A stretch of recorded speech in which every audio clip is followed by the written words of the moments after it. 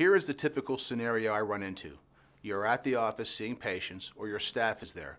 All of a sudden, the FBI or the DEA, they show up and ask to speak to you. They show their credentials, they are very polite and respectful, and want a private place to sit down to talk to you. It is at that moment in time you must, without question or hesitation, contact an attorney who handles these very situations.